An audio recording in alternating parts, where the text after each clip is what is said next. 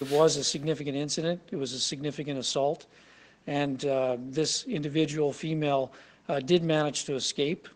And that could very well have been the catalyst to start the chain of events. That person was the shooter's girlfriend. Police say she hid in the woods overnight. They got that first report of a shooting at a home in the same area, Portapique. Officers arrived on scene at 10:26 Saturday evening and found a man who said he had been shot in his car by someone in a passing vehicle that looked like a police car. I've been a police officer for almost 30 years now, and I can't imagine any more horrific set of circumstances when you're trying to search for someone that looks like you. That first scene was chaotic. Police found several bodies, a total of 13 dead in Portapique.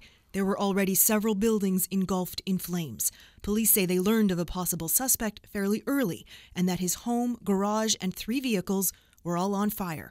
They also knew he had a pistol and long-barreled weapons. What I can tell you about the weapons is that at this point in time, we've been able to trace one of those weapons back to Canada, and the remaining weapons that have been recovered, it's believed that they were obtained in the United States. All night, the search for the suspect was fruitless. Then at 6:30 in the morning, Gabriel Wortman's girlfriend emerged from hiding and began providing critical information. She told police he had a replica RCMP cruiser and was wearing a police uniform. It's nothing like a human source or an eyewitness. I mean, they can tell you things. You can ask them questions. You can have a conversation with them. More than 12 hours after that first call came in a second series of 911 calls. The gunman shot and killed corrections officers Alana Jenkins and Sean McLeod, set their house on fire, and also killed a passerby, Tom Bagley.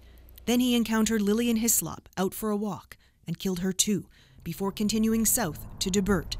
Acting as an officer, he pulled over Kristen Beaton and Heather O'Brien and killed them.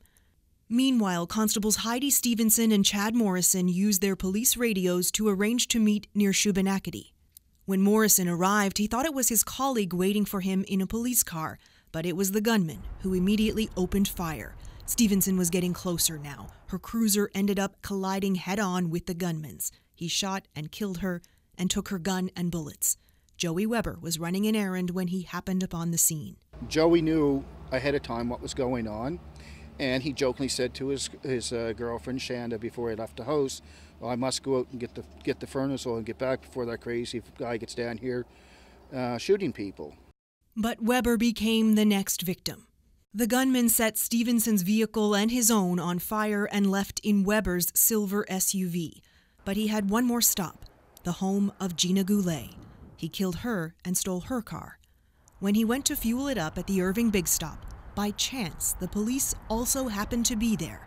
They shot and killed him, ending a 13-hour manhunt nearly 100 kilometers from where it all began. Kayla Hounsell, CBC News, Halifax.